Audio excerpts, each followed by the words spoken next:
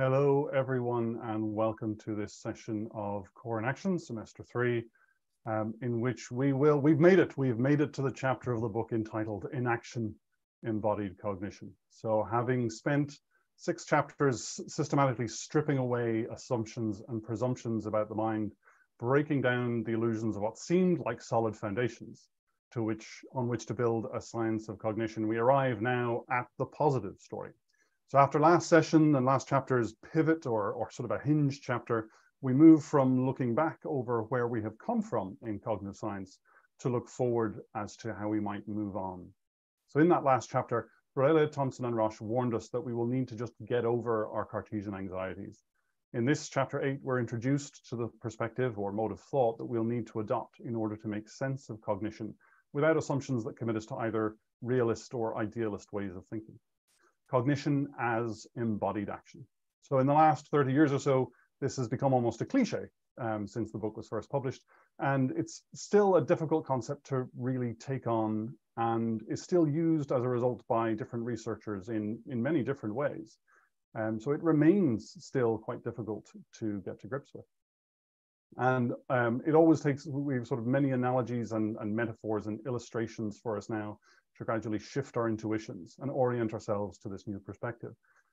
Even when we begin sympathetic to the idea, though, to move to embodied inactive thinking is not likely something that's easily achieved. It takes effort because there's just an inertia to our habits and our intuitions and ways of thought, particularly given how deeply entrenched these Cartesian assumptions are in the Western tradition, and in particular in the English language. Even the empirical and logical work of the previous 6 chapters will probably not quite have prepared us for this, again, because it just, you need to sort of practice it a bit. You need to have the habit of it. And this too, shouldn't be terribly surprising. But I think it's one of the reasons that people find the book difficult to read. Is that to fully engage, particularly with these later chapters, it's not just a process of understanding them, at least not in the old-fashioned sense, the traditional sort of computational cognitive science sense. It's a matter of changing our habits and intuitions, of developing a new practice of conceptualizing things. And so this is both difficult and time-consuming, and also runs counter to our intuitions of both cognition and science, if our intuitions are still informed by these traditional ways of thought. The idea of science that just new information should just change our mind, we should be persuaded by data. The reality is, of course, that we're people and our habits are not so easily overcome.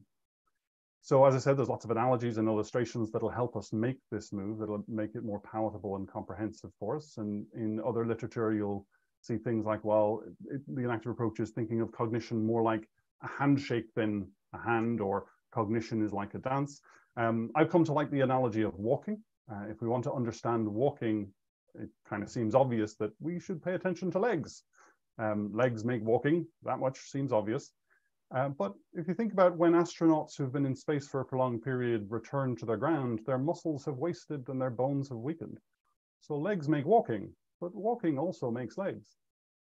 What's more, the ground is just as involved in the walking as the legs are. Walking is not something that goes on in the legs. It doesn't come out of the legs and happen to encounter the ground at the end of it. So if we try to understand walking by just looking at the legs, or even just looking at the ground, we're going to fail to understand what's actually happening. Indeed, it's not just the legs, it's the whole body, really. And aha, you might be thinking, oh, I've got you now, Mary. Valérie, Thompson, and Roche have taken away the ground. What ground is it you mean that we're walking on? And of course, the answer to that is actually depends on our feet and what we've got on them. If our feet are bigger or smaller, bumps and lumps in the ground will mean that the walking is different. The ground we encounter will depend on the body that we have and indeed what we're wearing.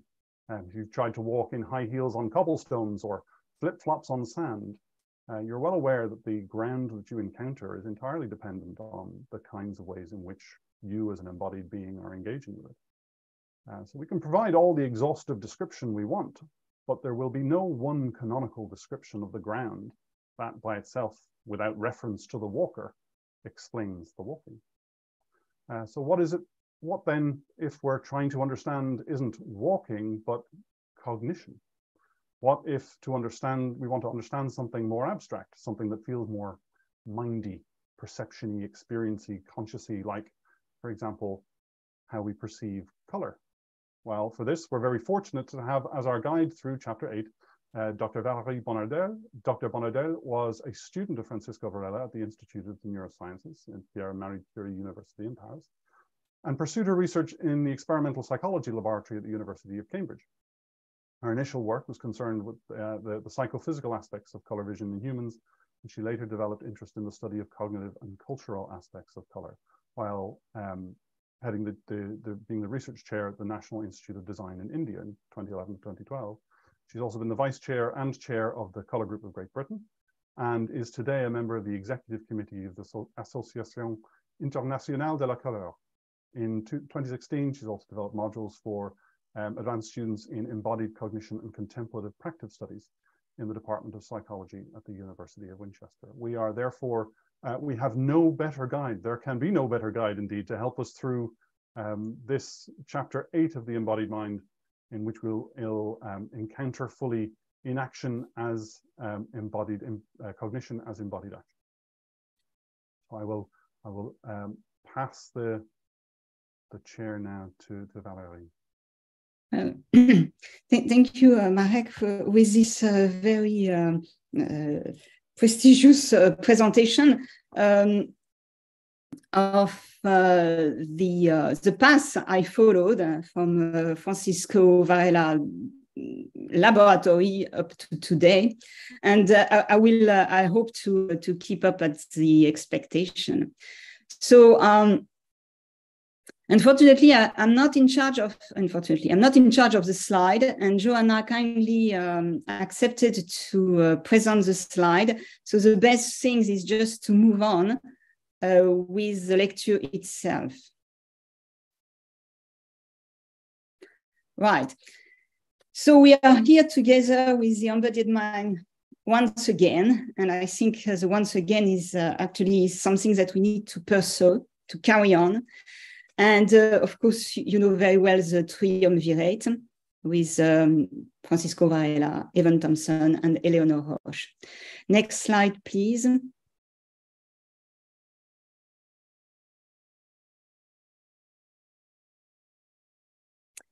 And with this three picture, I want to show that it started in 1991, the dialogue between cognitive science and human experience. And I believe that this has never been so clearly expressed. Then there is a second edition in 2016, and we are here together to carry on this dialogue between cognitive science and human experience. There is, before I go into the chapter 8 and talk about color, I have several slides which are possibly, you know, disjuncted bits, but I felt that I couldn't just move to chapter 8, meaning move back to the future without presenting some things that get into my mind. And I didn't have time to get a synthesis of what I wanted to say. So instead of presenting a message, I want to show you things, fact. Next slide, please.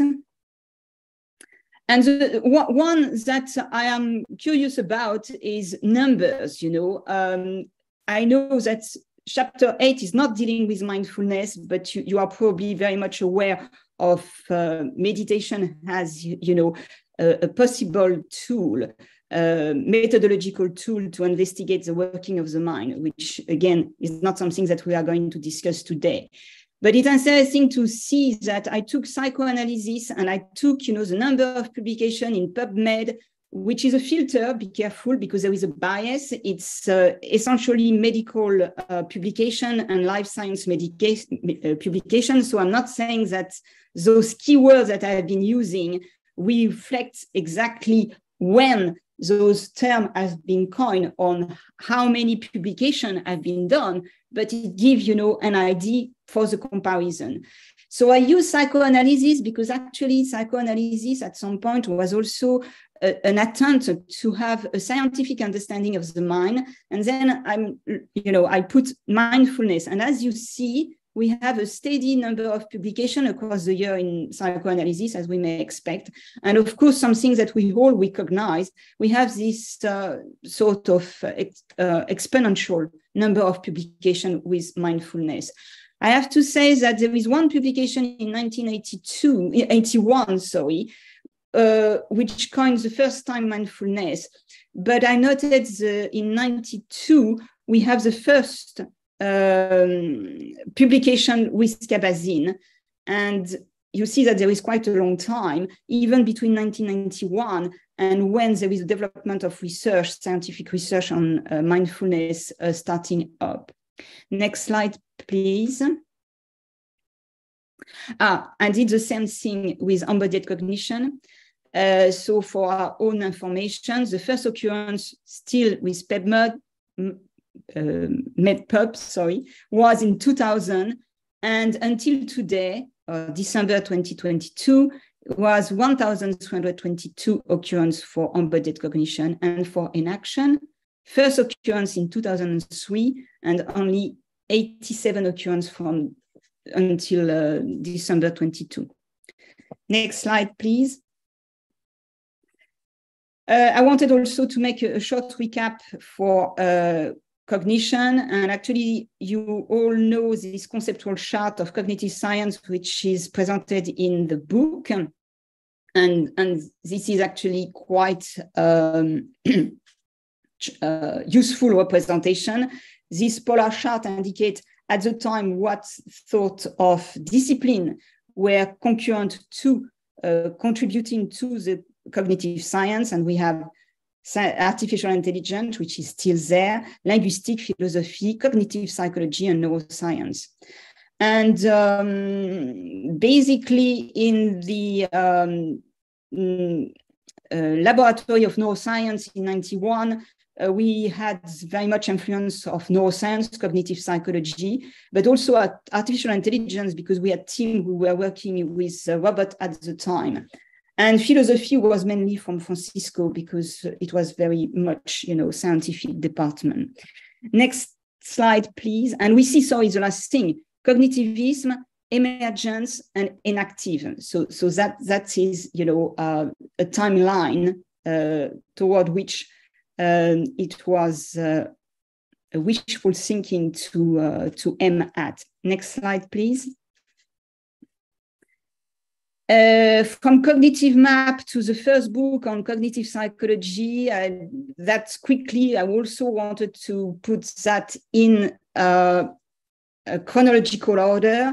Actually, cognition started in 1948, so very early on, at the time of behaviorism, when people started to figure out the limit of behaviorism. And the first book on cognitive psychology was 20 years later. There is a date which is very important, which is 1956, which is the Dartmouth and MIT conference, where we have to be allegedly the birth date of cognitive science, cognitive psychology, and also the birth date of artificial intelligence.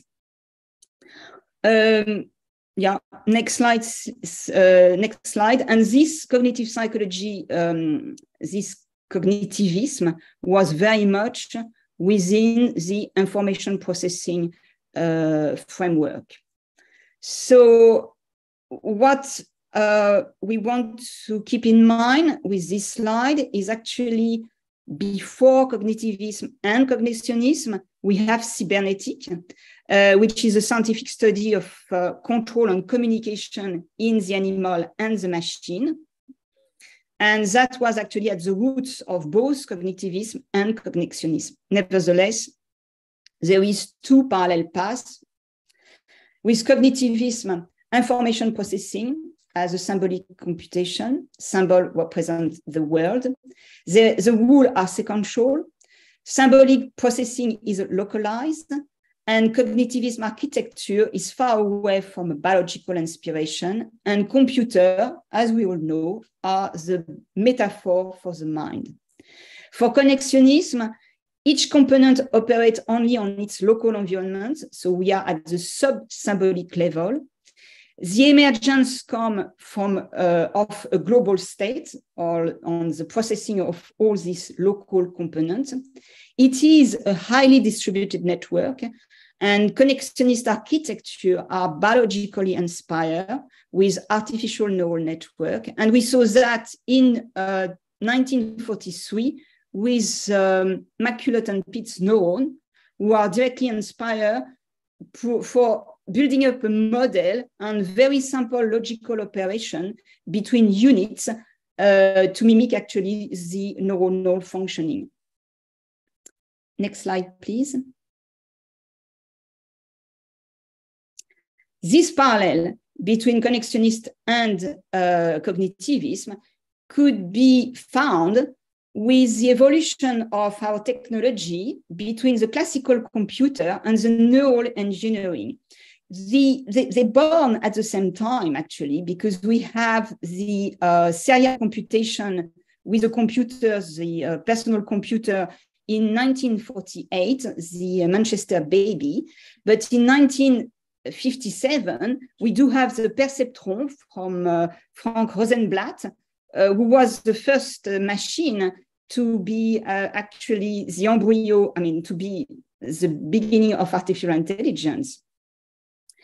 With the arrow, you see that in the green left-hand side, the outcome of serial computation were personal computer, Android and iPhone. And I'm smiling because actually this slide is before 2017. And in fact, iPhone and I believe Android, I don't know the Android, should be on the other side because now there is artificial intelligence implemented since the first iPhone was in 2017 with a bit of a deep learning system in order to implement face recognition to unlock your system.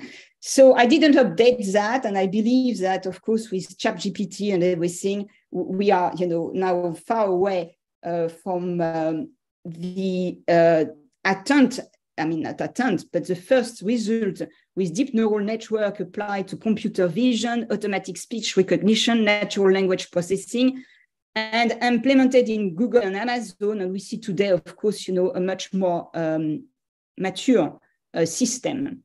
Next slides, please. Artificial intelligence, born in 1956. If the artificial intelligence has been less successful compared to serial computation in personal computer, it's just because the technology was not there, but the idea were already there. So it was just a matter to have the proper computing power and the number of stimuli that was necessary to train those machines. Next slide, please. And I'm asking you to forgive me because we were in the analogy between cognitivism and computer machine. And I couldn't help to show you two visualizations. On the left-hand side is the visualization of the brain connection. And just to keep in mind that we have 100 billion of neurons and we have 1,000 more of synapses. And if we compare that with the network, the internet, with the visualization of the routine, in 2017, there were 3 billion of us typing on our keyboard. Today, we are 520 billion of users, which represent, apparently, if we trust those numbers, 65% of the global population. And interestingly as well, is out of this number, there is 60% of the world population which are using the internet for social media. I leave that to you. We will see the 5 different subsections, recovering the common sense, self-organization revisited, color as a case study, cognition as embodied action, and the retreat into the natural selection that will actually lead to the next chapter that will be discussed in 2 weeks' time. Next slide, please. Recovering the common sense. What I pick up from this subsection was the introduction to say cognitive realism in information processing system could do good job for space which are well defined, where the rule can be explicited and when the rules are propositional. So we can actually define clearly this space. And for instance, the space of chess would be a good example. But it seems unrealistic to expect to capture the common sense understanding in a form of a representation of a pre-given word. And the example which was given was a space of driving. And I was wondering myself, oh, in that way, you were not necessarily visionary, because actually we are getting there, because we listen Tesla, we can hear Tesla saying every so often that we are almost there. So we are almost there. So I just look, at a publication 2023 for researcher where they are about with this automatic or self-driving system. And what they say, overcoming technology, regulatory, and infrastructure barrier is crucial for safe and efficient deployment of level 5. I look at level 5, autonomous vehicles. Level 5 is an indication of the risk taking. So we are still there. And in terms of well-defined space, we had indeed in 2017, as you remember, AlphaGo that beat the world #1 player, but nevertheless, there was a bit of, there was a lot of deep learning, deep mind here. But even though that in a self-driving system, of course, artificial intelligence is probably there, it's like an asymptotic case that we are almost there. Yes, we are almost there. Next slide, please. Okay, so that is quotation. Knowledge is a result of an ongoing interpretation that emerge from our capacity of understanding. These capacities are rooted in the structure of our biological embodiment, but are lived and experienced within a domain of consensual action and cultural history. For some reason, I love this quotation. And I would like to take it as a disclaimer for this presentation.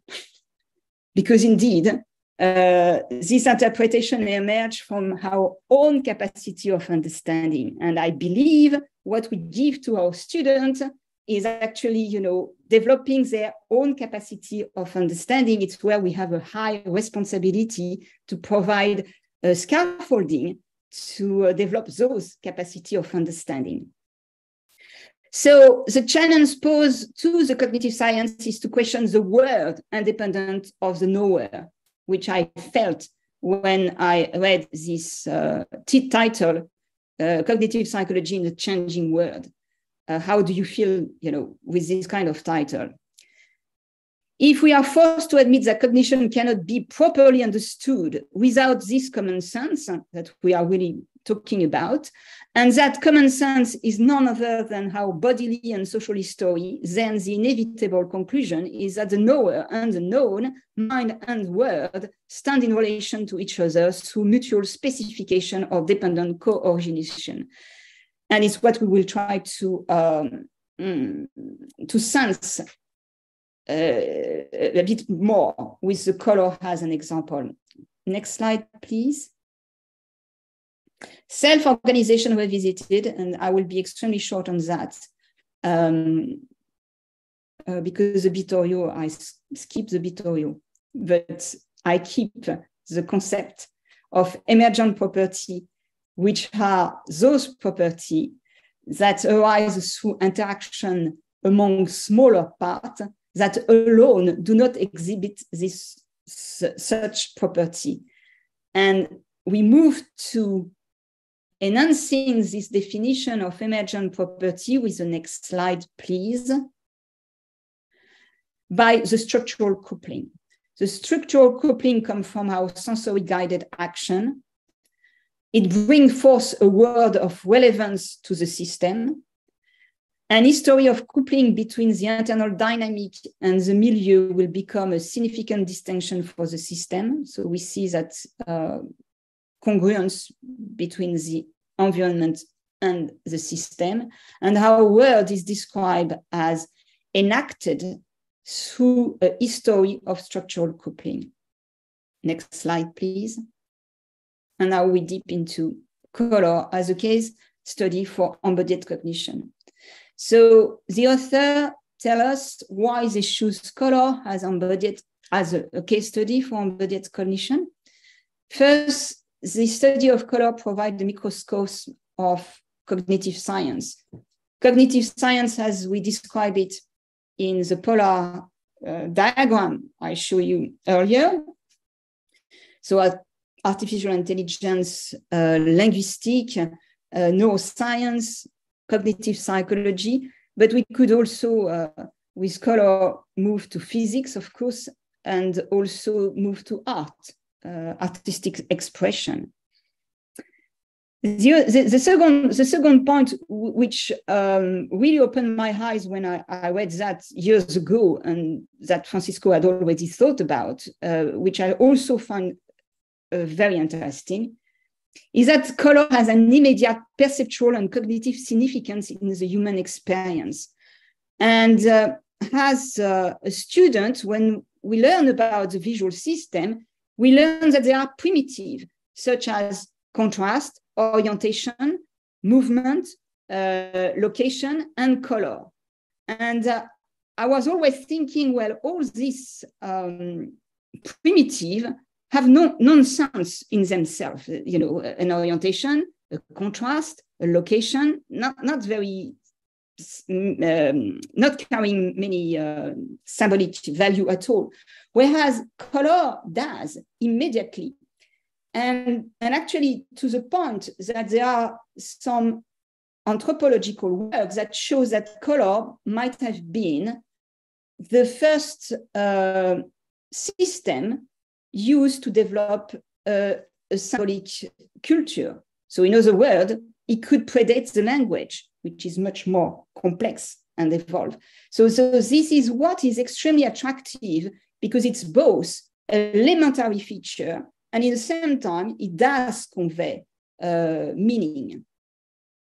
So color we see must be located not in a pre-given word, but rather in the perceived word, brute force from our structural coupling. And it's what we will try to move on smoothly. Next slide, please.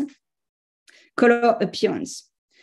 What is, how we describe a color appearance?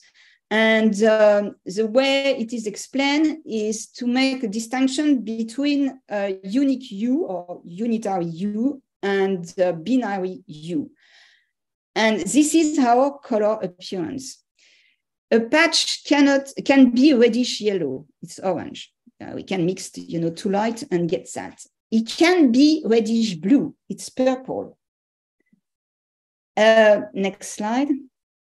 It can't be reddish green, because red and green, it's yellow. And this is our experience, you know, full stop. It can't be bluish yellow because it's achromatic. So this is the way we function. And why do we function like that? No, yes, the color circle of Ehring. Actually, you know, a color circle is exactly the type of color of representation that we have, normal trichromat. And as you see, there is two opponent axes where there is a blue and the yellow, because they can't mix up. If they mix up as a light, they produce another completely different percept. And there is red and green, which is the second axe. And in between, we have the four binary color. And if we do that, we can, it's a full color spectrum, it's a full color circle that we are experiencing. Next slide, please. And this has been expressed, no. So we stay here. This has been expressed by Ehring to give us an explanation of how this color appearance domain is actually enacted, arise. This could be conceived that at the retinal level, we have three types of receptor. I mean, most of us do have three types of receptor, which are here represented by the triangle, and one is in the long wavelength part of the light. The second is in medium part of the light, and the third is a short wavelength part of the light. So actually, the full chromatic spectrum is divided in three, and we do have photoreceptors that are more sensitive to this three part of the spectrum. Now, just after the photoreceptors, there is the ganglion cells, the cells which are in the retina, where the output of the photoreceptor combine to actually set up those two systems. So they combine in the way for the red-green opponency that we see is a long wavelength photoreceptor are antagonistically connected to the medium. And for the blue-green, the blue-yellow, the yellow is provided by the combined connection between how red and green photoreceptor opposed to our blue photoreceptor. So we have a mechanistic representation of that, which has been shown electrophysiologically speaking. So we are very happy. We have two systems in our retina, and then we can actually make prediction from that. And one prediction that I would like to make is that if we are presented with a green stimulation, which is a unique hue, in our retina, and then for long enough to exhaust the sensitivity, or rather to reduce the sensitivity of our photoreceptor, if I remove this stimulation and present a uniform achromatic background, then we may experience the rebound of the second component of those opponent channel, which will be red. Yes? In other words, if I tired your retina, if we are tiring our retina, because it's what we are going to do in a minute, with one patch of color, when the stimulation is removed, then we will experience the functioning of our biological system. We will experience that. We call that after image. I want to add a layer of complexity to that, because you see that we have red-green. We don't do the experiment with the yellow-blue. But with the red-green, the first, we will all experience our after image. And it's exactly what we are going to do. We are going to present the red and green patch fixed on the retina. So what we will have to do is to try not to move our eyes on this stimulation. And then we will remove the slide to put a gray background, and we will experience our after image. I want you to keep a record of the color of your after image. Be careful, they fade away very quickly, and they move as soon as you move your eye movement, because of course they are, localized on your retina. So Joanna, we will do that with two couple of colors. So the first one is red-green, and the second one is two other color. And I want you to keep a memory, or write down, what is the color of your after image. Joanna, can we have the first slide for the first part of the experiment? We start an experiment. Okay, so all depend how you are, but what will be nice is to have, your computer in front of you. You fix the little star in the middle, and you need to be patient to fix it enough. So the stimulation is really tiring your retina, where it's actually projected. And the thing is, because my eye movement already is there, I start to see the after image. So shall we move to the next slide? Okay, everybody saw a colorful after image? Yes. And remember what they were. Now, second slide. We do exactly the same. We have cyan on the left-hand side and magenta on the right-hand side. And that are binary color. Remember, they are binary color. So we tired our retina. And then, Joanna, would you like to give us a uniform background? Up. Okay. So the thing is, the theory doesn't work. I mean, of course, it does work for many things, but for the after image, at least for me, I don't know for you, because these are your phenomenological color, because, I don't know how your biological setup is. But I gave the two primary color, red, green. If we had a channel, whatever you call this mechanism, which was really red, green, I should have seen red and green. In the second part, we have magenta and cyan, which are binary color. And I see red, green, don't you? So I don't know if there are students in the visual system here in color. If you want to do some experiment with that, that will be nice.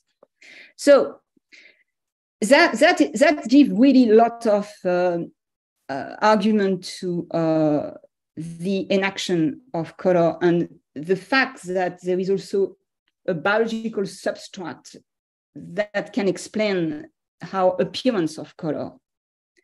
Nevertheless, this biological substrate doesn't seem to have been really pinpointed precisely, because the color, the phenomenological color we perceive with after image doesn't seem to coincide with what should be expected from a red, green, yellow, blue color opponency. Could I have the next slide, please? Now, color as a perceived attribute. So in a way, this is where I would think of color as elementary feature when we learn about the visual system, meaning that in the visual scene, you get an object, and this object has shape, so orientation, has light contrast, has a position, and has also color. So the thing is, with the next demonstration, and it's something that we know since a long time, there is no one-to-one correspondence between the physical indicator and the color which is perceived, a physical parameter, sorry, and the color which is perceived. And this is expressed by the fact that there is simply no one-to-one correspondence between perceived color and locally reflected light. So next slide, please. And I'm sorry, because just before I joined the meeting, my slides are not very good, but it doesn't prevent to understand the purpose of what is called actually color constancy. This is one demonstration of it. And it's to show that, there is no one-to-one correspondence with the physical signal and the color perceived. On the top, it's the original picture. And you see that there is a yellow cushion. On the left-hand side, this is the original picture to which there was a very small filter added to the cushion. And on the right, it's exactly the same filter that has been added to the cushion, but this time recovering the full picture. And of course, the idea is to say, well, in the original with the overall filter, you don't see the cushion green, but you see the cushion yellow. And this is because we have access to the overall scene. And there is a mechanism by which we are able actually to rebalance the overall light in the picture and be able to extract the color of each object. So it's what we call the color constancy. And if you press the button, it's just, if you press next slide, you will get, unfortunately it's not very good, but you see this is exactly, it's a part of the image. It's just to show a demonstration that in terms of RGB value, it's exactly the same from the left-hand side picture and the right-hand side picture, despite the fact that our perception is really robust in interpreting the color of this cushion. Next slide, please. And of course, with color, we are in a good domain to play with this sort of thing. We enjoy it very much because with color constancy, with color contrast, and here is rather color assimilation, we have plenty of trick to give to people. And this one is from Monnier and Chivel in 2003, and they did plenty of this kind of display. And here it's rather, instead of color contrast, it's rather color assimilation.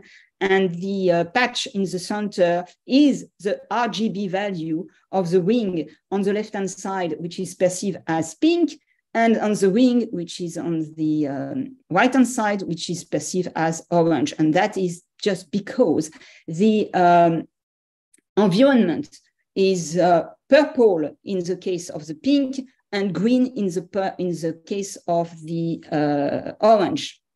So it's where we talk about assimilation, but we have other things that show, on the contrary, color contrast, where the color, instead of assimilating one with each other, on the contrary, make big contrast. And many artists knew about this because it came from Chevreul, 19th century, and it was a time of Impressionists, and they have been playing with that as well. But this is another story.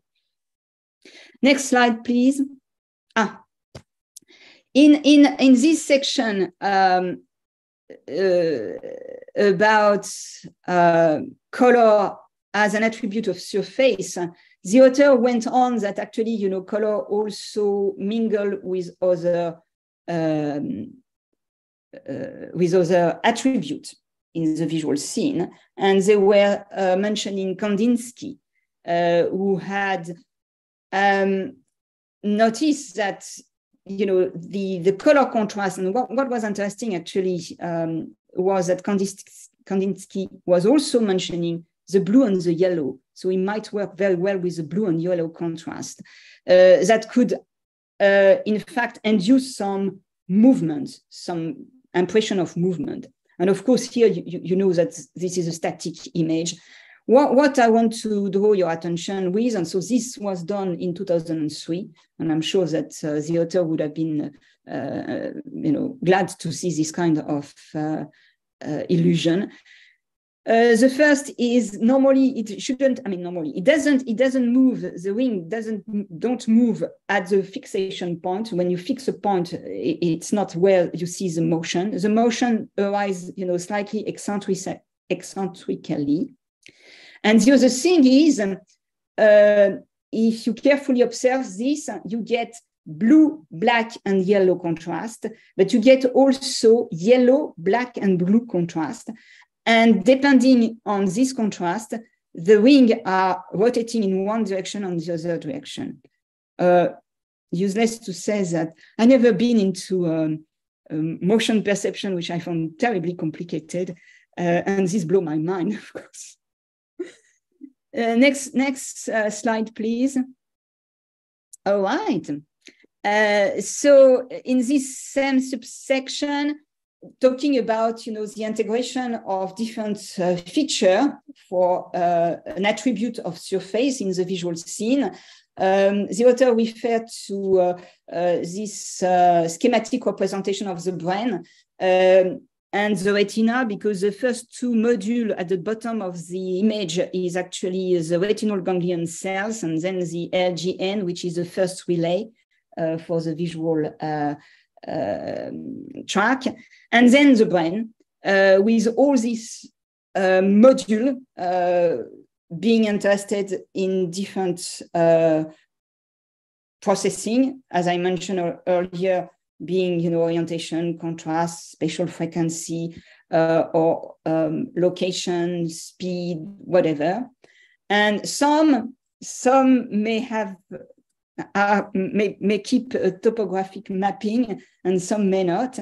Nevertheless, the idea is actually, you know, we need to have the coordination of all this structure to perform a coherent and unified vision of perception of how visual seen.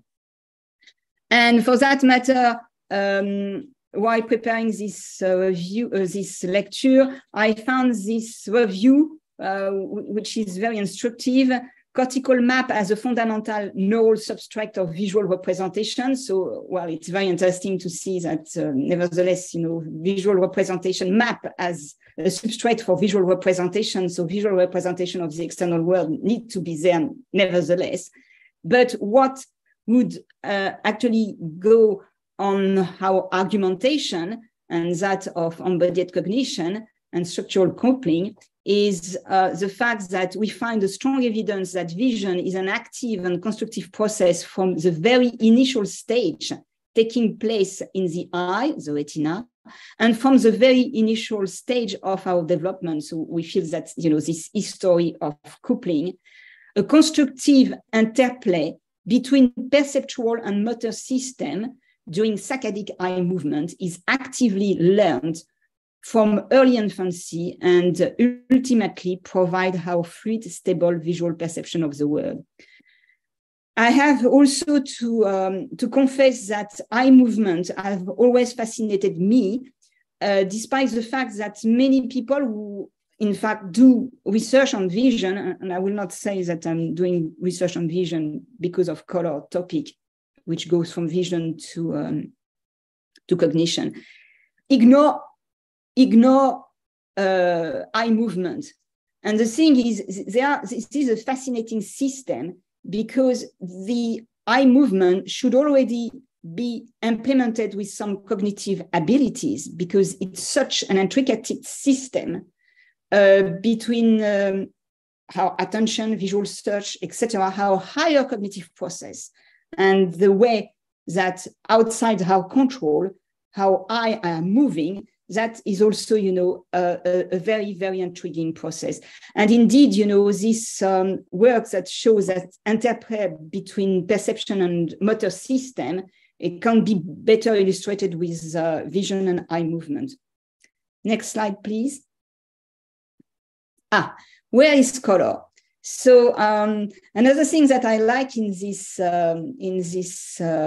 chapter is actually the author like to challenge themselves, and so they take the position of radical cognitivist information processing standpoint. So what is the point of all this complex neural process if not to compensate for the change in illuminant and recover some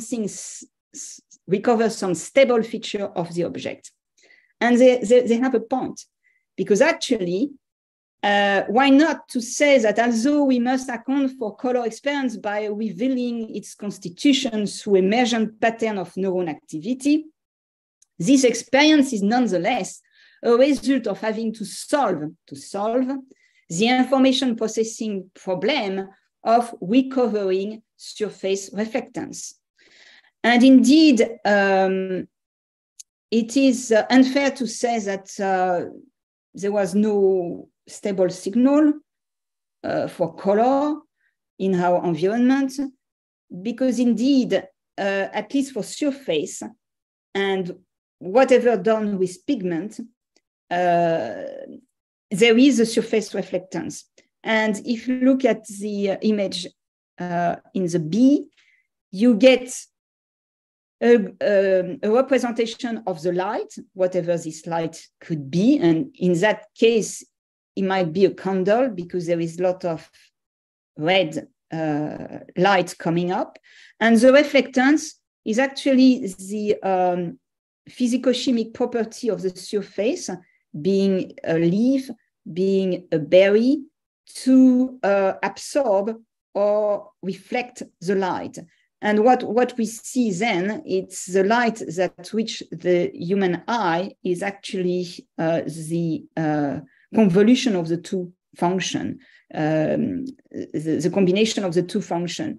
So we can understand easily that each time the light is changing, of course, this signal is changing. And that is the reason why we need to have a stable system that actually can discard the illuminant. And that was the way that color constancy algorithm started to work with, to be able to discard the illuminant. So we need to answer this question, whether,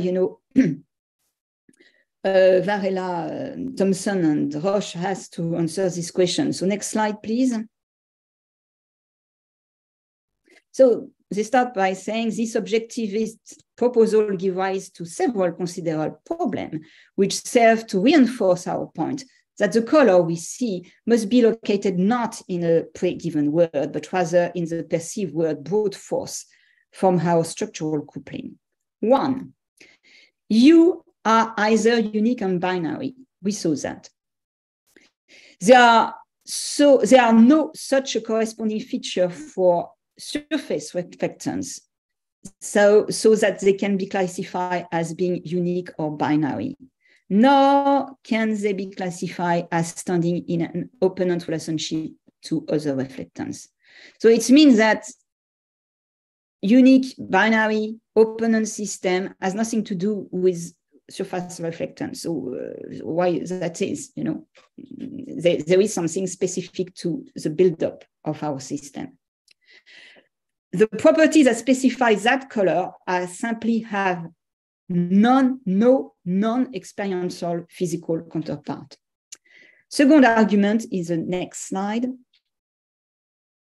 Color is not simply an attribute of surface, and we saw that already, but also of volume, such as the sky and the light itself. We experience color as attribute of after image, as we saw, and in dreams, memory, and synesthesia. So there is indeed, a makeup for color that we experience beside the surface reflectance. The unity among these phenomena, so they are phenomena, is not to be found in some non-experiential physical structure, but rather in color as the form of experience that is constituted through emergent pattern of neuronal activity. Fair enough.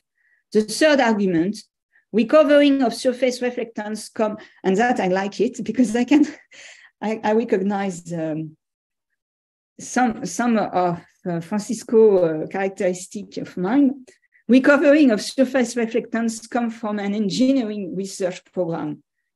This engineering should not be allowed to dedicate a conclusion about biological and ecological purpose that natural color vision serve. So next slide. And this objectivist simply assumes that surface reflectance are to be found in some pre-given word that is independent of our perceptual and cognitive capacity. But how are we to specify what counts as a surface? I have to say that this question goes far beyond color. The determination of what and where an object is, as well as its surface boundary, texture, relative orientation, is a complex process that the visual system must continually achieve. This achievement results from the complex cooperative process involving active dialogue among all visual modality, as we saw with the schematic representation of the cortical map. The color on the surface goes together. They depend on our embodied perceptual capacity. And I choose an achromatic stimulus to provide a kind of intuition about what that means. This is the three-dimensional Kanitsa bistable image. It means that you get two interpretations of this image, and you might have already experienced both of them. One is considering a pyramid with the apex getting towards you, so sticking out, or you can also consider the picture as a triangle aperture and looking towards the corner of a room, which is defined by three different grades. Now, what is interesting, because it says, what do we define as a surface? is that if you do consider when you get the percept of the pyramid, picking the apex towards you, then you will notice that the brightness, the intensity of light between the wall, because they are wall, I mean, you interpret them as a wall, is higher on the pyramid surface than on the wall. So that works for the 3 different gray here. So you see just the difference of brightness. And that's because it has to be coherent with your percept.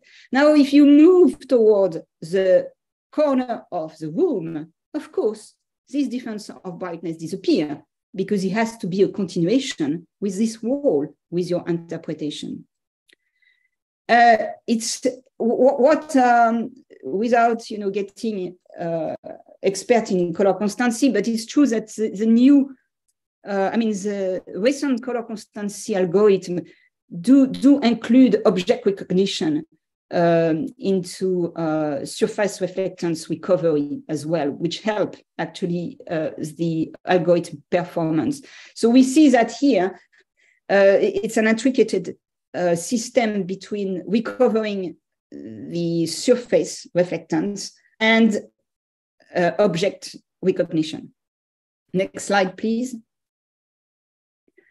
So there is another domain with color, which is fascinating in terms of, what color as well, the fact that they are meaningful. They also, the full color spectrum is not seen as a continuous variable as it could be given by the wavelengths. So this is also another departure, which is specific to our appearance of color, the way the color appear to us, because if you look at Newton's spectrum, and I forget to put a spectrum here, but it doesn't matter, you will immediately see a category of color in the spectrum. And actually Newton has been writing on what should be those categories. And that is also a debate between indigo, blue, green, yellow, orange, red, and purple. So we immediately see a category. We don't see wavelengths. And color as a category, it's in itself a big research domain. And here I'm showing you what we call the Munsell color system, which is a tool that has been used to investigate color categorization. And you will see immediately what was the experimental question. And imagine that each little rectangle are actually a small sample of color with different hue, which is the horizontal line, and then different saturation, the intensity of the color, which is a vertical line, okay? It's a very bad representation of the Munsell, but you get the gist of it. So next slide, please. If we show this kind of sample, there is 160 to people, and if we show them to English people, what they do, and ask them, could you kindly, set those 160 sample into category? We obtain, the type of classification or categorization we see on the top Mercator representation, and there is actually, 11. There is so many basic color categories that can be figured out. And if we do that in Berimno, who are New Guinea tribe, which is a Stone Age tribe, we have a very, very different color categorization.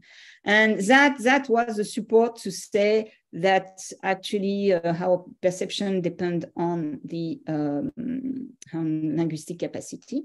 And this is the linguistic relativity Worfian hypothesis, that the structure of the language affects the way in which speakers conceptualize their word.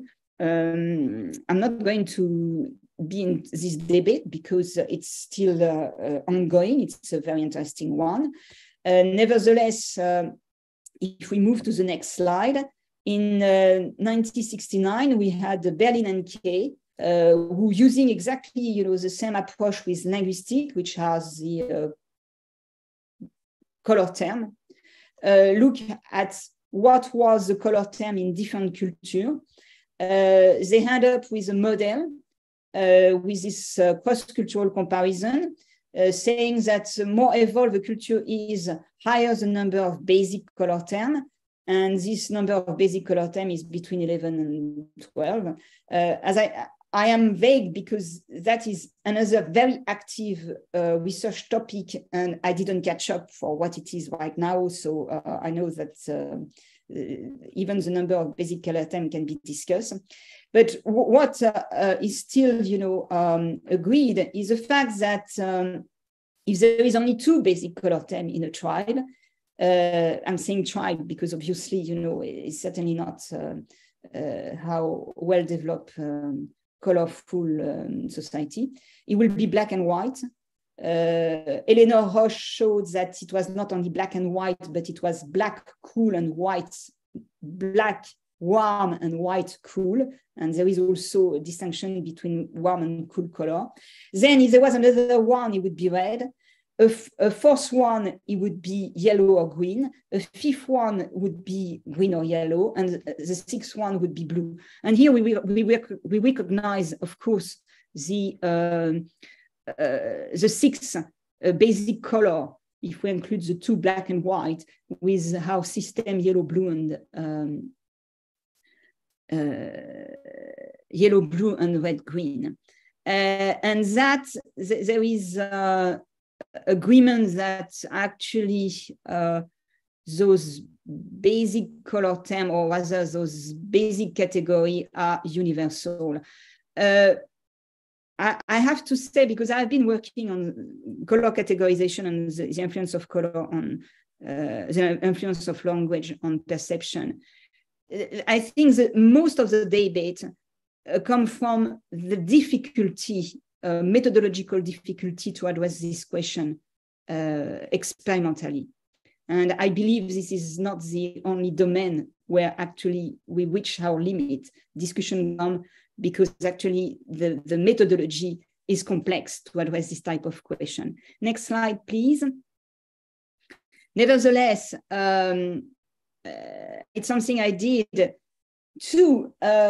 We are asking the influence of language on perception using normal trichromat people across different cultures. But there is another paradigm that can be used, same culture and different chromatic system. And it's true that, it is a fact that we have 8% of Caucasian men who are colorblind. And the study that I did was asking color categorization with the same 160 sample to colorblind people. And actually, the results were amazingly comparable to the normal trichromat. So it means that individuals with far different perceptual world emerged in how trichromatic environment do behave, at least with categorization, in a remarkably similar way as the majority of people. And that was already pointed out by Jurvich and Jameson, which are cited in the book, because they are the one who did the experiment to figure out this color opponent channel.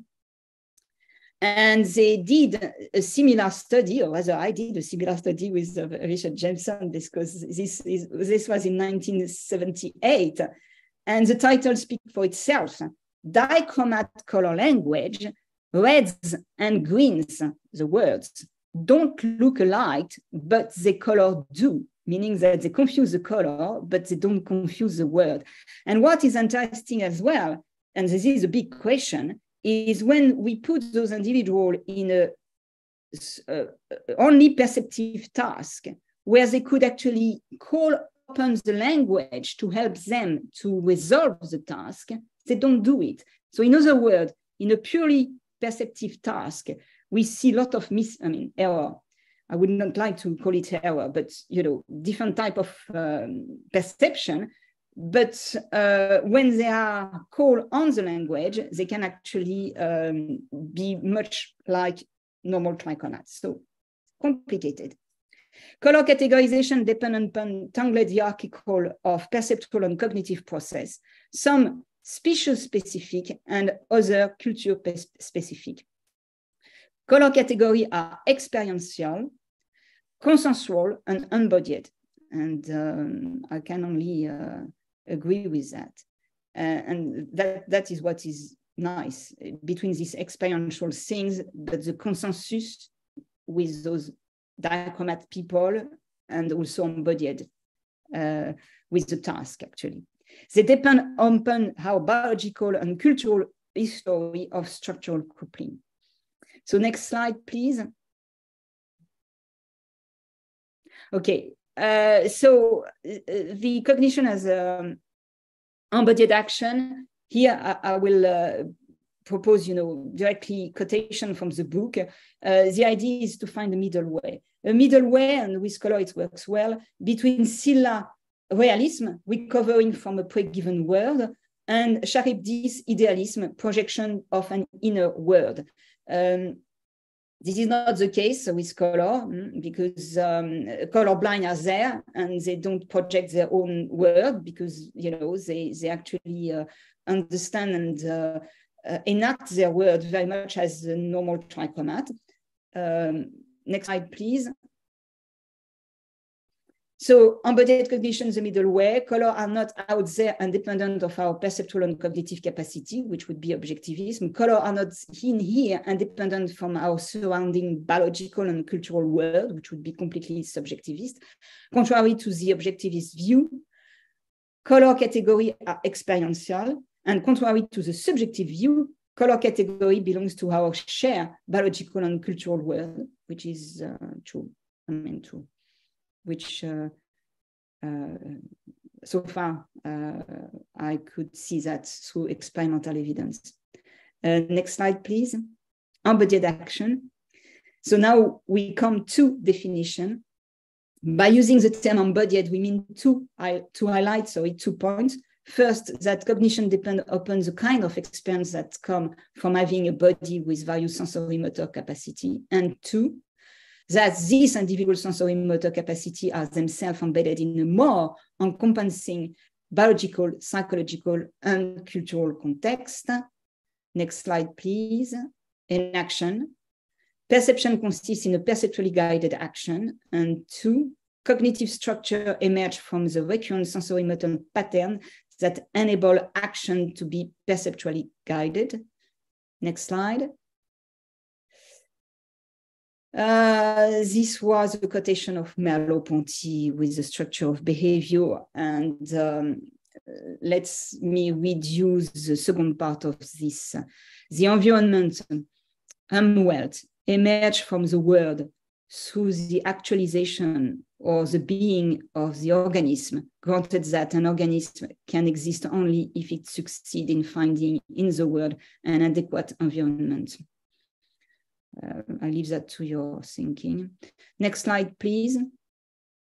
And the point that the author are making is their departure with this sensory motor structural coupling system to build up and enact a word with Jean Piaget, because of course this is something that is also quite familiar in cognitive psychology, developmental psychology, that the sensory motor scheme are the foundation of development, infant development.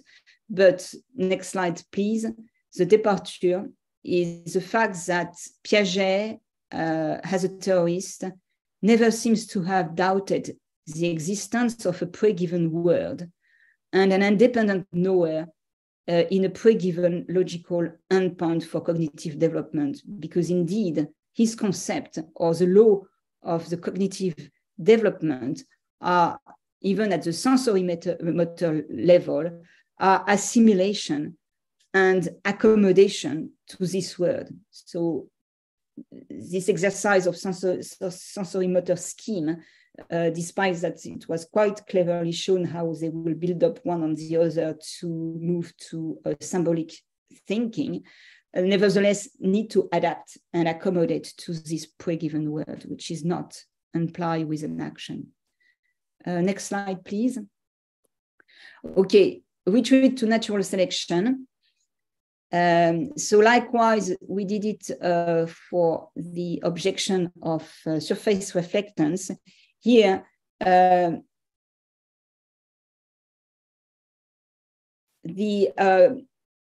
so cognition is not simply a matter of representation, but depends on how embodied capacity for action.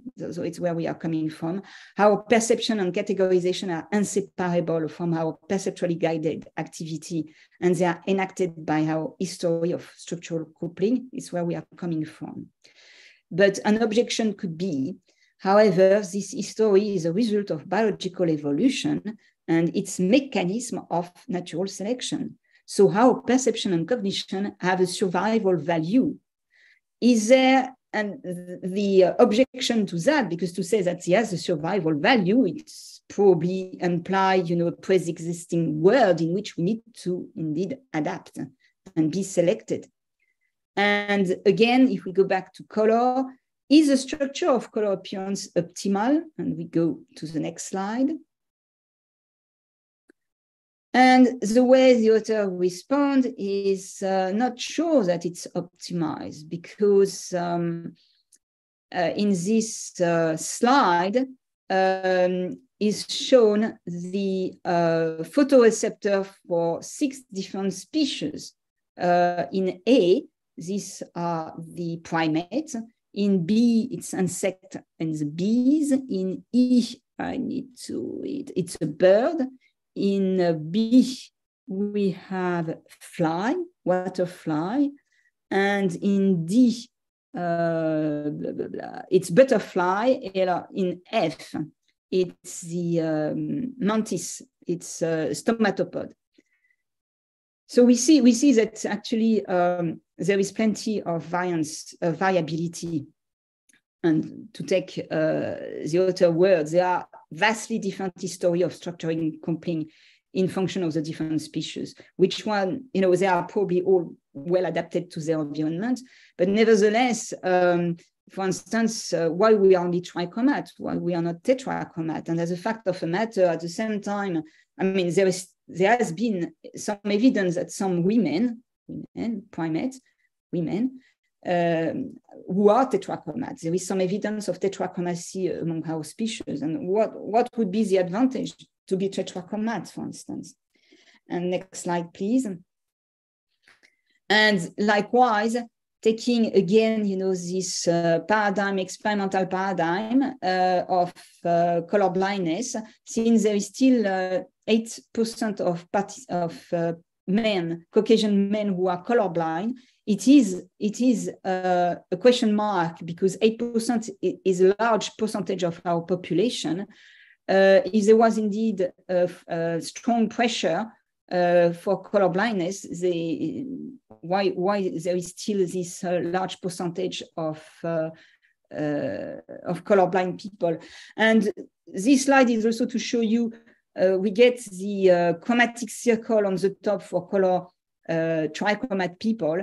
And in the bottom, it shows you what the color looks like for colorblind people. And of course, when you have a color system with a higher dimension, we have trichromat, so we can model, because it's a modelization, because we don't know their phenomenological experience of color, but we can model their color world. But of course, we can't model the color world of a tetrachromat species. Next slide. And the dress again. For those who saw me, I can't help to show the dress again. So, and because again, I don't know. Some of you may see it's blue and black. I do not, never did, and will never. And some of you may see it white and gold. That is really striking. And there is plenty of explanation. Next slide. But the explanation doesn't give the satisfying answer for experiential color, actually, because one explanation is that our smart scientific community is given is this picture is taken, it's a very poor picture. And again, to make a unified, coherent percept, we need to enact a uniform, coherent percept, because we can't, it's what we are doing. And from the color constancy point of view, those who see or interpret, see the gold and white is those who are making the hypothesis of a cool illumination, what we call illumination, it's a morning illumination. When, on the contrary, those who see it black and blue are people, who make the hypothesis, and when I'm talking like that, I'm talking from the cognitive information processing point of view, makes the hypothesis of a warm illumination. So it's all we have to understand this ambiguity between us, and not ambiguity, but this individual differences, which is striking, because we are not talking about, border category color. It's really complete different percept. It may have to do with our color constancy. It may have to do for the fact that we need to solve this impoverished image. So in the context of embodied cognition, we may say then that a coherent percept is enacted through the story of our structural coupling, which obviously might be different from some individual compared to others. And I stop here.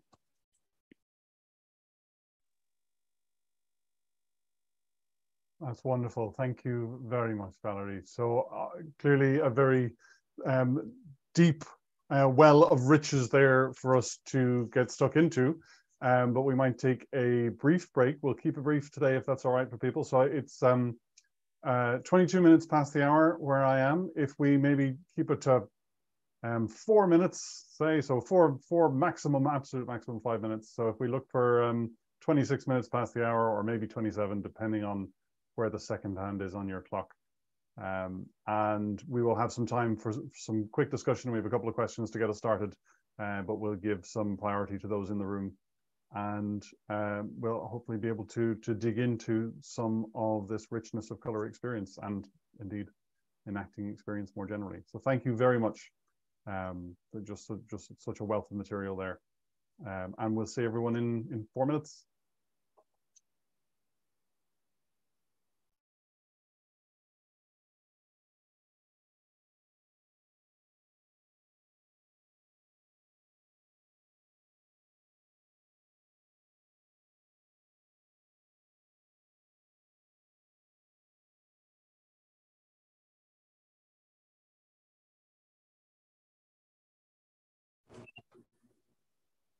I have a question. Yes, Sergio, you have a question?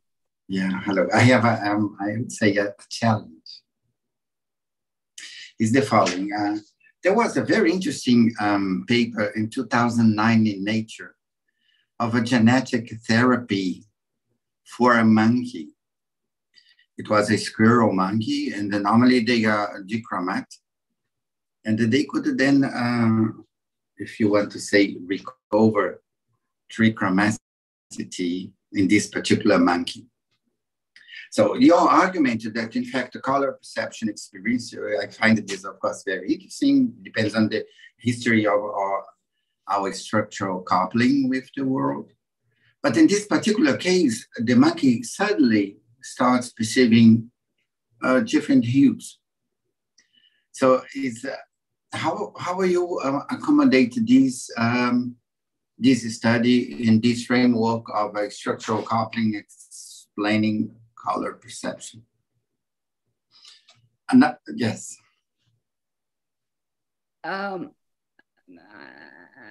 am going to answer by a trick.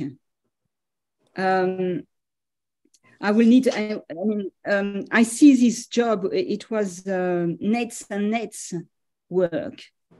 The thing is, do we have? Because I know that there was quite a lot of difficulty. Actually, you were saying that it was dichromatic monkeys, isn't it?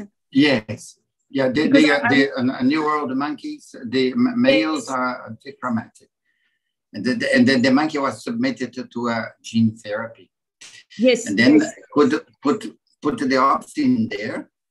Yeah. And what happened is that suddenly the monkey now has a new color space, so to say, and is capable of recognizing colors So my question is, in this particular case, the demonstration. Yes, I very much understand your question. The thing is, yes, what I'm saying is, do we have, is there, because it was 2009, it was nets and nets, it was very difficult type of experiment to do. Nevertheless, the result is there. We couldn't. The thing is, do we have more of that, but it's this I do not know. It's true that I do remember saying that actually the main thing was to show that the primate brains, and it's even more interesting because we are talking about male New World monkeys, which is different from Old World monkeys in terms of color. Were able, the brain was able to handle a new input to create a new dimension, and I think that was certainly spectacular.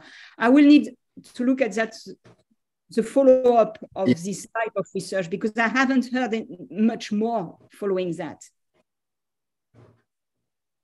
But no, I mean, to answer your question, I have no idea, Sergio, I have no idea. But what is interesting, if you consider, for instance, object vision, now how you perceive objects, it is known that the experience is extremely important. The way we interact with our history, so to say, our ontology of interactions with the visual world is extremely important for our perception of objects. However, in this particular case about color vision, if you can restore a missing component, and then you suddenly are able to perceive hues that were not, it's like that it's independent of the experience. And that's why I thought a very difficult question for you, Valérie. It is. It is. But it's interesting. It is. No, but I keep that because I will speak to some people who are more informed than I am. Because the thing, as I said, first of all, testing the ability for color perception is not, is not easy.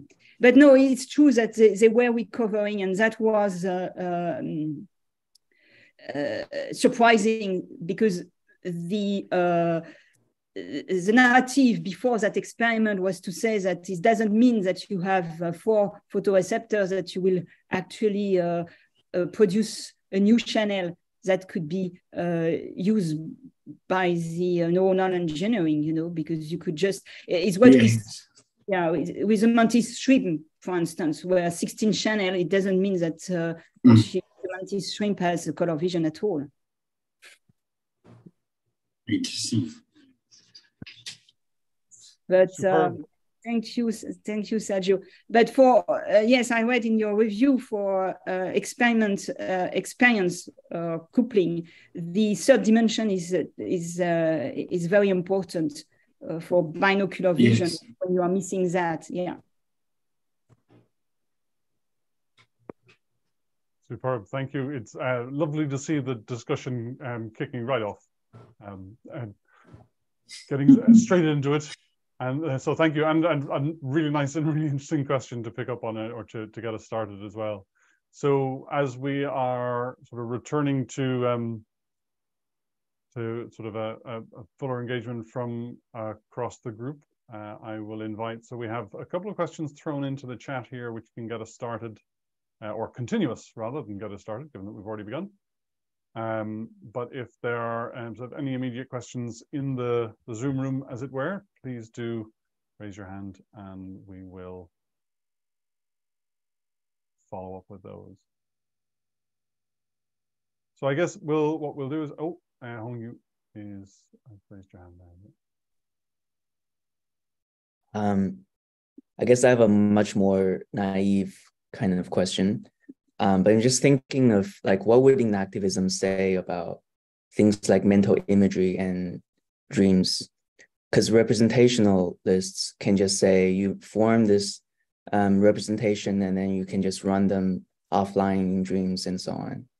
So what would a sort of explanation from enactivism look like? Enactivism for? Like for for visual representation of color? More like a mental imagery. Like if you close your eyes and then you can see color. And if that's not a representation, then how would you explain that? But this is a naive but complex question. Which because mental representation are in itself extremely complex, in a sense that there is also a debate between are they the faithful, are they the faithful projection of the visual stimulation, and there are quite a lot of data showing that. And particularly an example with Koslin with mental representation. Or are they propositional? So in other words, it's a propositional will be the sort of the concept of, the idea of. So you are actually, I don't know what an activist will say about those mental representation, because the way I see an activist in any case is in situation, meaning that you are in perceptual behavior. You are, in the world, and you get the stimulation. When there is no stimulation, the nature of the mental representation, as I said, even of a visual image, is still, something to figure out. And for color, it's even more complex. For instance, I don't know if you get, if you are able to answer the question of, do you see color in your dream? I'm not saying, observing a scene and then closing your eye and then having a mental representation. That is still very different, because you can probably rely on some kind of iconic memory or whatever, to keep the sensation of the stimulation, and also to keep a faithful memory. But enactivist, what would be, the enactivist view of mental imagery? We need to write the chapter.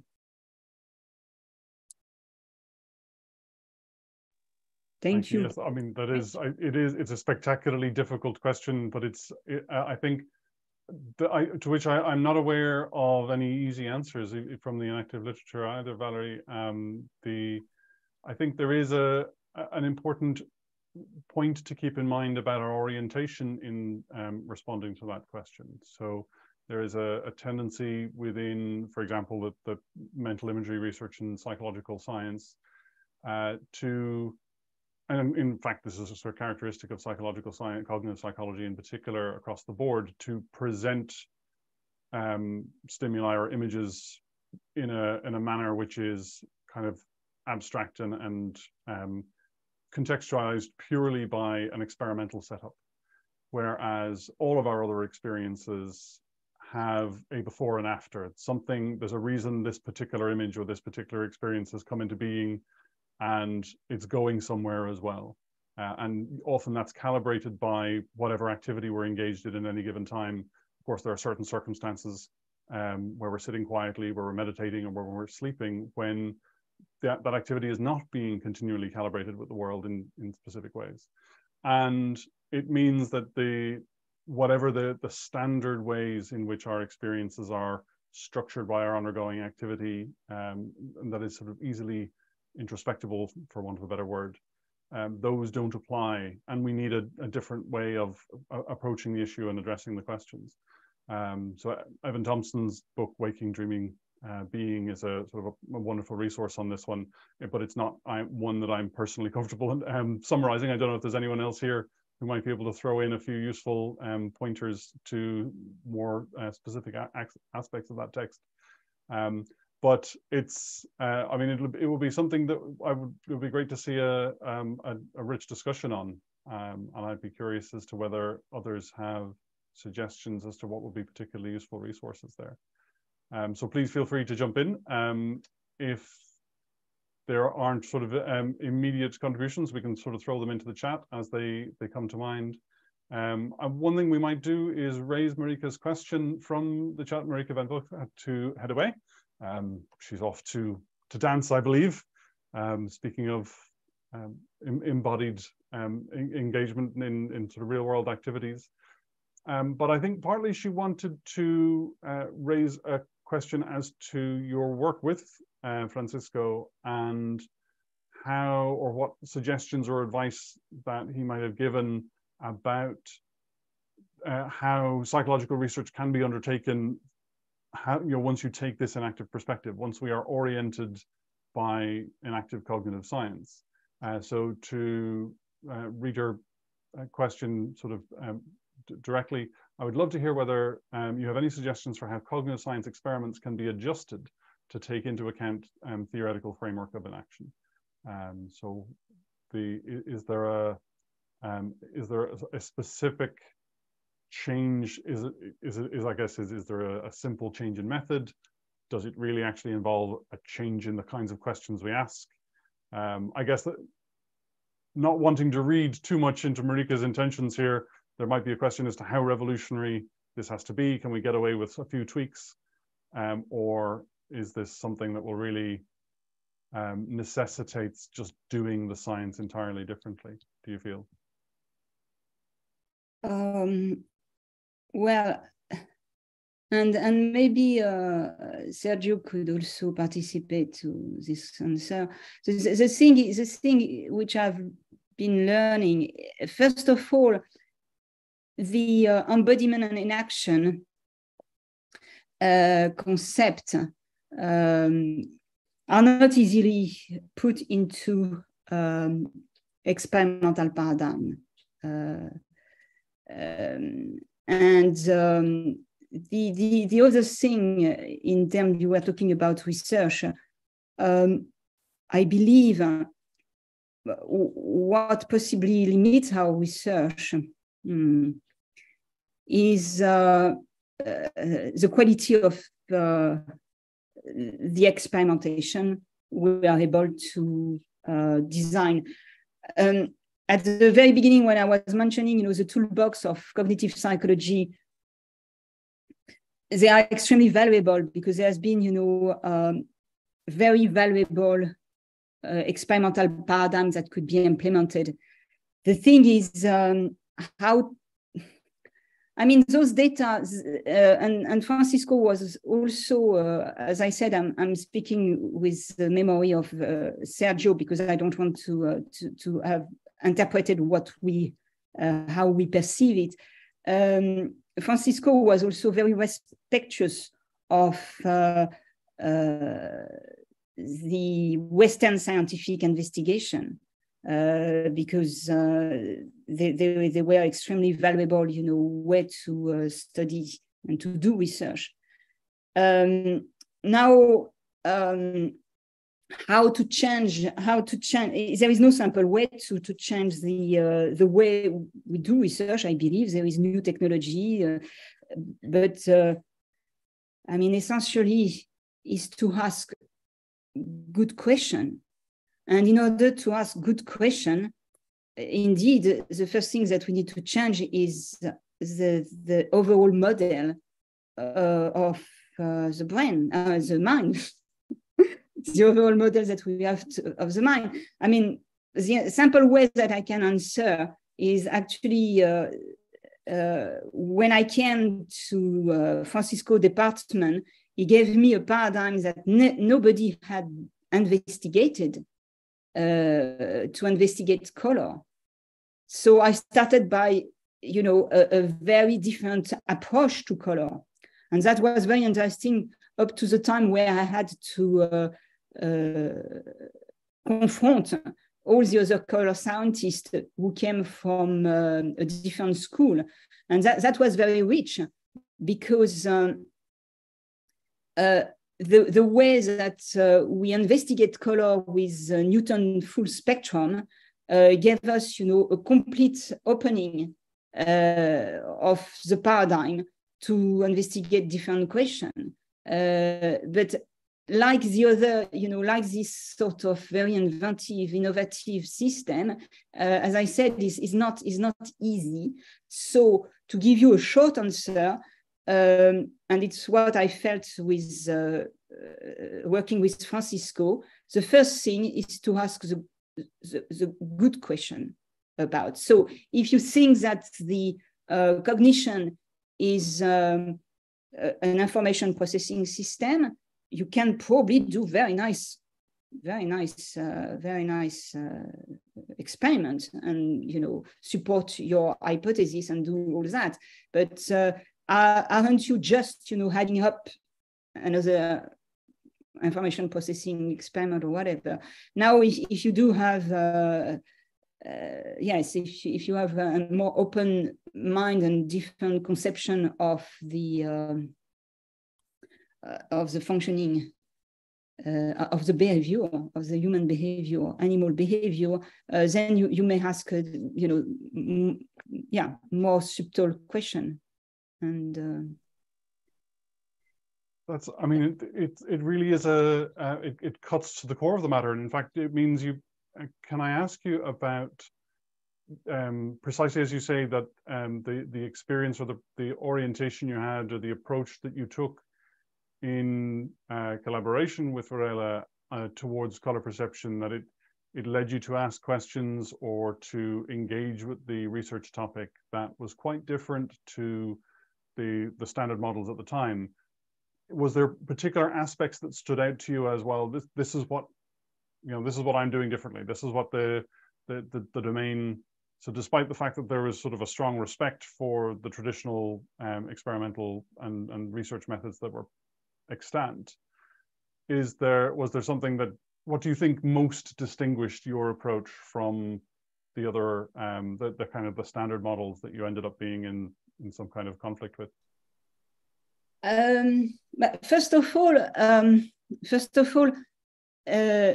this allowed me to understand chapter 8. I mean, what I'm saying is, with color vision, we were there. This phenomenological aspect of color is not something that was coined at the time where I was doing my PhD. So this aspect of color was not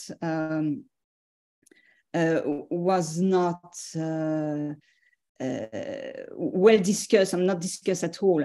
And also the physiological model of hearing, first step of trichromatic vision and then color opponent system, done with computer, because many of the experiment in psychophysics was done with computer, was, you know, the following the path.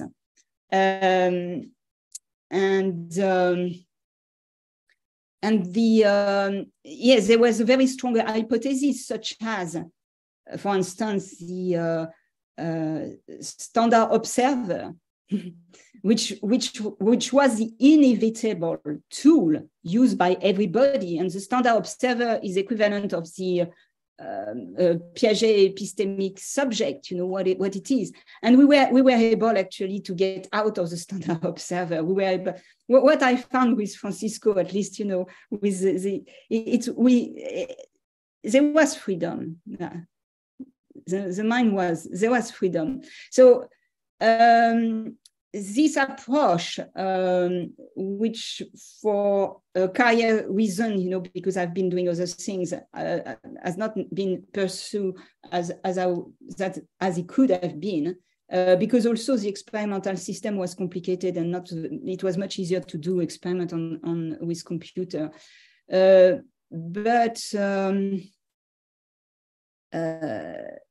Yes, this approach could have shown, you know, different understanding that was not possible when you had to use the standard observer, for instance, because we couldn't with the standard observer, we are not able to pick up subtle individual differences. Yes, I don't know if I'll give you a satisfactory answer to your question, no. But you asked the very important things, actually, because this is what bothers me as well. It's how to change. I mean, we don't have to change our experimental expertise, you know, because there are fantastic things that are done all over the world in the different departments. But what I'm slightly concerned is with what we teach to the young people, you know, what sort of framework. Yeah.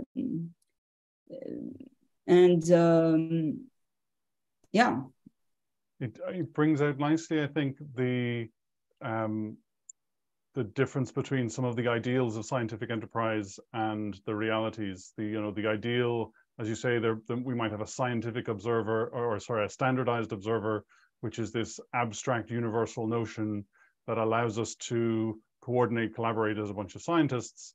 But of course, there's no one's ever been the standard observer. No one ever will be the standard observer. And the scientists themselves, we've got habits and we have ways of doing things, and we have professional expectations and standards of practice that we're not allowed just mess with. We're not allowed just sort of turn around and change without sort of a prolonged period of activism to sort of suggest or to make arguments that they must change.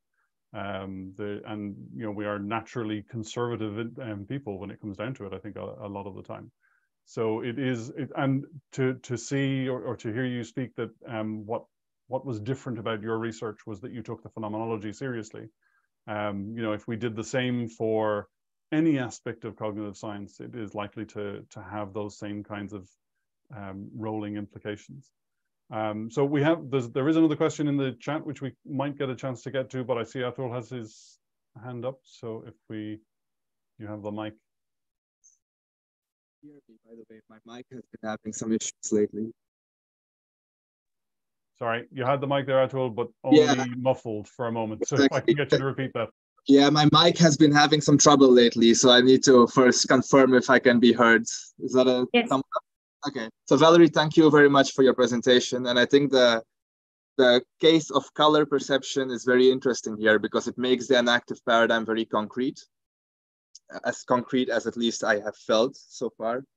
So color is not part of the sort of inner world. It's not part of a pre-given outer world, but it's part of the perceptual world, is what they argue here. Can you maybe say a few words about the ontological status of this perceptual world? How we should conceive of it in relation to these older ideas of a pre-given outer world or an inner world? So maybe just a few comments on how you consider the ontology of this perceptual world. Bon, you need to reformulate. You need to reformulate the question for me because I mean the origin of the experience of color vision or the nature. Yeah, if it's not part of an inner world or an outer world, but of the perceptual world, how should we consider this perceptual world in relation to matter, in relation to mind? Where does it stand in relation to these traditional ideas of in and out? Well, will not that be this middle way that we need to conceive for? Well, let's put the thing differently. I suppose that objectivism can't answer all the questions. Objectivism works because we do have all this technology of color reproduction, okay? We are happy. We are happy with the screen. We are happy with color reproduction. And that is the objectivism. We are able to do that.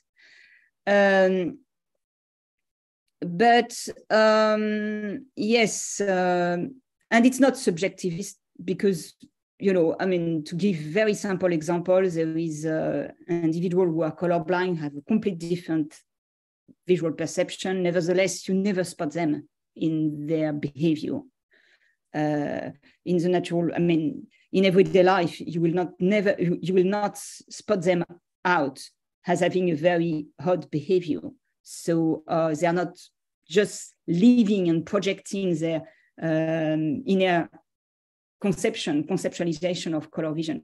And in fact, I'm taking color blindness because it's easier for me because I need, you know, to have concrete example. In fact, I think that the color world in which they are living is indeed, it can't be the representation that very sophisticated software can produce since 20 years. When I show you, you know, a blue-yellow image of the color world of the colorblind, because it's much richer. And this richness, why it's much richer, I believe, compared to other species like dogs, I'm sorry to say so, but your dog is dichromat, and cats, it's probably because of the cultural influence, which the main component being language.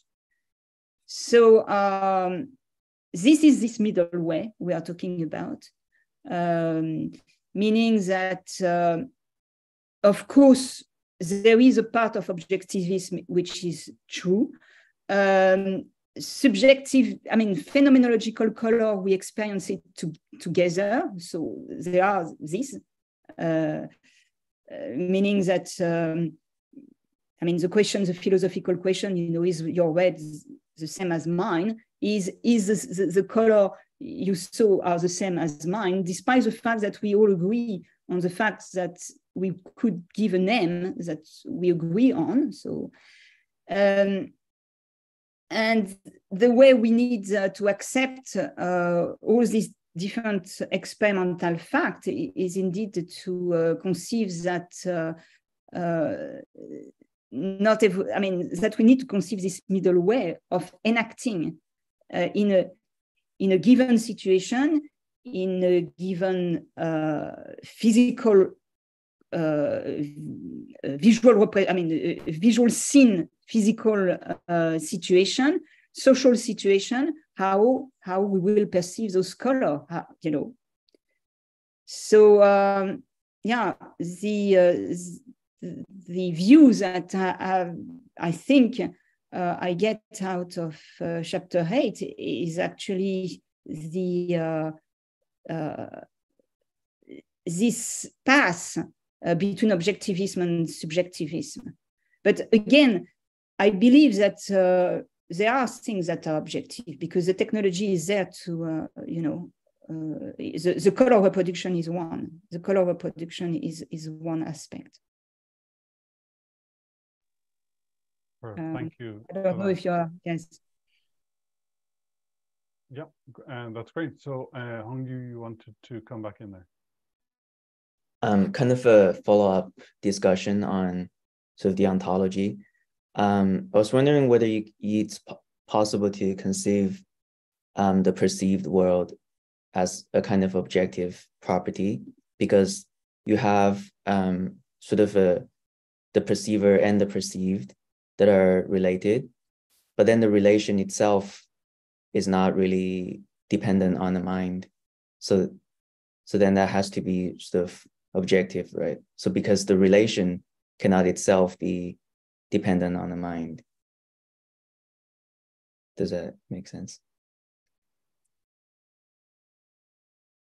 It does. Well,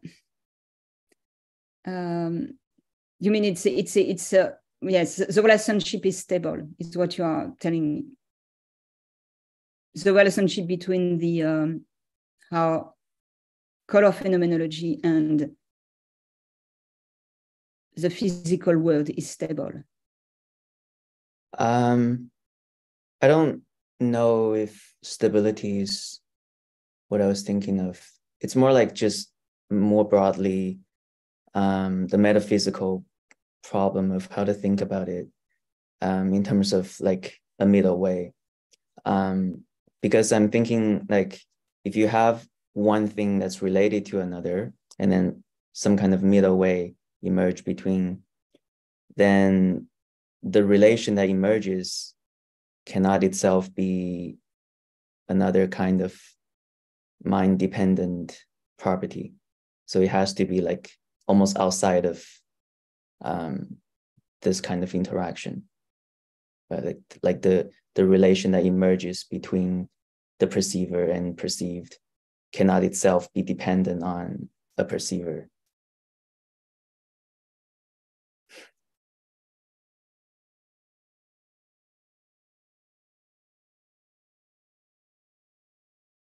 It's too philosophical for me. I'm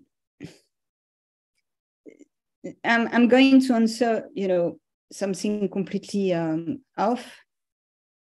Where I come from, this middle way, to me, is possibly a safe way to undertake experimental investigation. In order to possibly cope with things that can't be explained. This stress problem on, individual differences, perception of individual differences. The only thing I can say is actually within Enaction and Embodied Cognition, there is a framework that can explain, that could explain those individual differences. Those individual differences are not to be found in the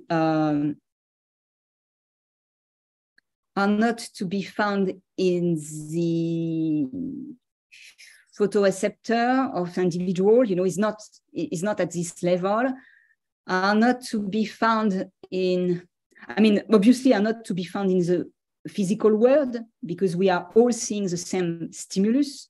There is no differences.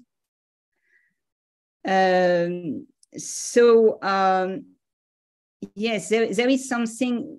It's where I can feel where this emergence between this subjectivity and objectivity, to make the thing simple, could actually emerge and make the percept, render the percept coherent and uniform, because it's where I see the challenge. I can't understand, an information processing system which has different stage, that will need to be checked up again, some kind of representation to explain, how this complexity come about in our visual perception. And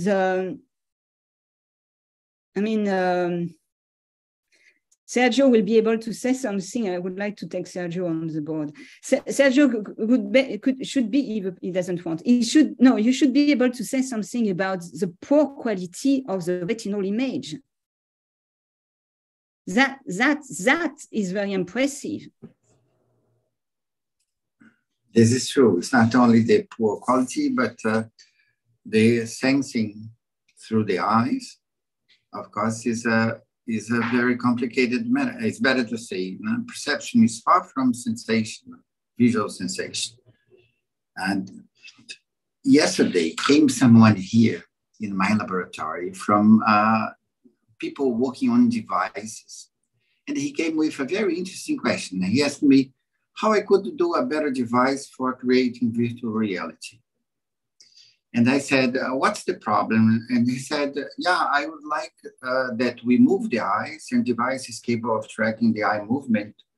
And the sensation you have in this kind of a Apple Vision device should be better, in a sense that you feel better when you move your eyes and you start tracking a virtual environment. And then he said, I think that a challenge in building a device like this is that the brain is capable of predicting what you will do in the future. Because of course, you're an integrated machine. The things that you do in the motor system is integrated with your perception. So in a sense, you can always predict how you'll be vision in the near future when you're scanning the world. And this doesn't happen simply creating a virtual environment. So the point here is that you have in this coupling with, it's not only sensory, but it's also motor. And this makes the problem for creating a virtual reality very difficult, because you are not really coupled with the world, in a sense that you cannot predict what will happen in the future. I think that these are the big challenges we have in the neuroscience today, this idea of a predictive brain that you are capable of, so to say, even specifically in terms of vision, that when you move your eyes, you have a kind of information coming from a point in the retina and to the fovea. These are very difficult problems that I would say departs from the very notion of a simple representation where you have a stimulus and the response in a static setting of things. So the idea of embodiment requires not only a different thinking on the problem, but also technology, because it's much more difficult to think about these experiments. And that's why things, I would say, are a little bit more difficult than we thought. It's not only increasing the number of electrodes, but the very idea of having a subject that is within the world and not separated from the world, to make things more complicated to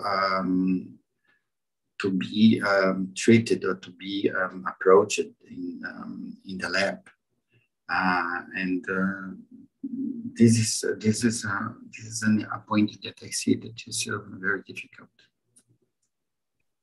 I'm just adding thoughts. Sergio, I have a question, and so I'm still thinking of your very interesting question as well.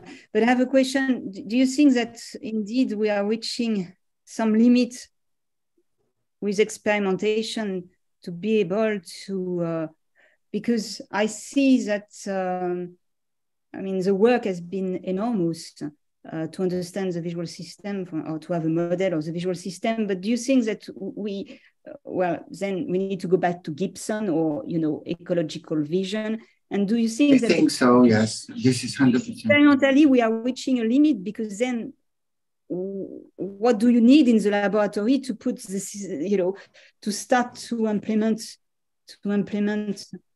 life? I think that the representational paradigm is exhausted in a sense. We have been very successful in describing responses and doing all this. Scaling up with a larger number of electrodes is not really contributing too much. The point here is to study the brain that is interacting with the world. This is a challenge. But of course, it's also, we have new technology that allows these things that were not present before. So I see a great future for vision neuroscience, because of course we will start thinking more on the vision as action. And this is leaving or going away from the representation idea. This is the point. And of course, artificial intelligence and all this world that is opening with these things make it possible. This is the way I see it. This is a lovely balance of perhaps criticism of the current situation and acknowledgement of the limitations of the current situation, but optimism for the future. And I think maybe that's a nice balanced note on which we might draw things to a conclusion. Just looking at the time, we're sort of running a little bit over. So we might sort of round things out there. I will say thank you very much once again to Valérie for your rich presentation and for all of your time. And we look forward then in 2 weeks when we will approach chapter 9 under the guidance of Ezekiel de Paulo. And we will continue. In fact, we'll get much more into this question of the middle way, and that Hongyu, your question about the relationship between the perceiver and the world and how best to conceive of that codependent arising notion, that will be substantially addressed in, I believe, in the next chapter too. He says making a promise that someone else is going to have to keep, but I'm just going to drop Ezekiel in that, and we'll leave it there. So thanks very much. Johanna, you want to say a brief word about the upcoming events? Sure, I'll just mention a word about the Emily Friends talk we have next Thursday. So if anyone's interested to join the Emily Friends community, we have a talk by one of our association members who's a philosopher and interdisciplinary scholar. Might interest many of you here in the audience.